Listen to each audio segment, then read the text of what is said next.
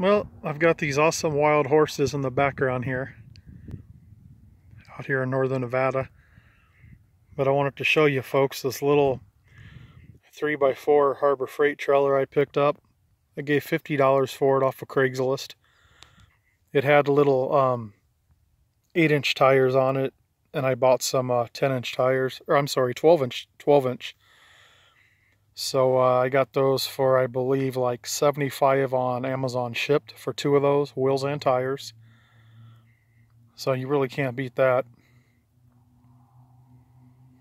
So I've got $150 into it so far.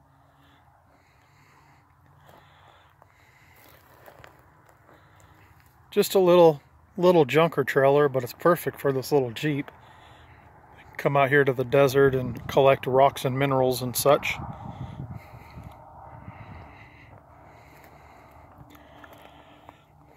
And there's the hitch. The hitch actually came with the Jeep when I bought it. It didn't have any way to hook the safety chains up. So I went and drilled a couple of holes there, dropped some eye bolts down, and put some nuts and lock washers on there. You can see it right there. So I got my safety chains crossed, got them attached. I had them put a little locking, little lock on there, so hopefully they'll leave the ball mount alone. This does take a 1 7/8 ball, takes a little tiny ball. Put a little trailer lock on it. I know these are just merely a deterrent. If someone wants it, they can get it right off, but you know, better than nothing. And this old Jeep, when it was wired, it had the round, I think that's a 6-pin round. I'll look. But I've got the adapter for it. Adapted over to a 4-flat. Alright, so that's what was on there. I figured there's no reason changing it because I don't need a standard 7-way for anything. I'm never going to tow anything that big with this. 1, 2, 3, 4, 5, 6. 6-pin. And Jeep actually came with this little adapter when I bought it, so I already have it. It plugs right in there. I don't know how bad the sun's affecting this, but you can see the 2 eye bolts I put on there for the safety chains. So she's good to go. And look at this. Got one of these guys coming up behind me there to say hi. What you doing there, guy, huh? What you doing, buddy? Uh-oh. I think he's showing a display of dominance. He's, I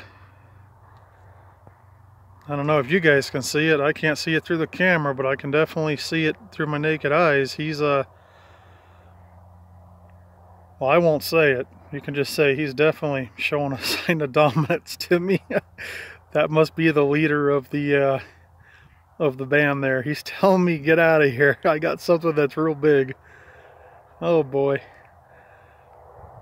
Well, if he does decide to come over here, I can always hop in the Jeep and get out of here.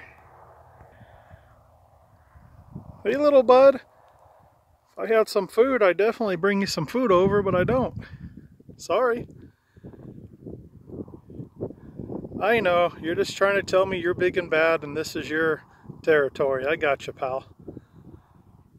I would do the same thing if I had them guys to watch over. So, no hard feelings. I don't want to turn my back on you, though.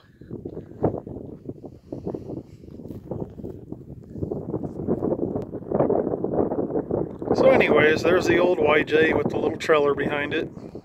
Cute little trailer, huh? And I did switch the CB antenna. I did have a 4-foot fire stick on there.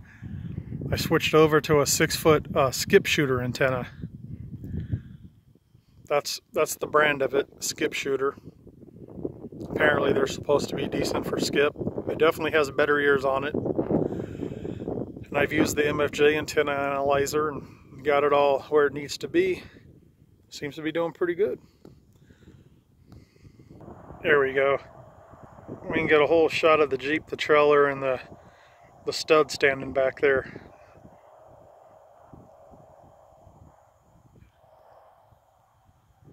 Alright guys, thanks for watching.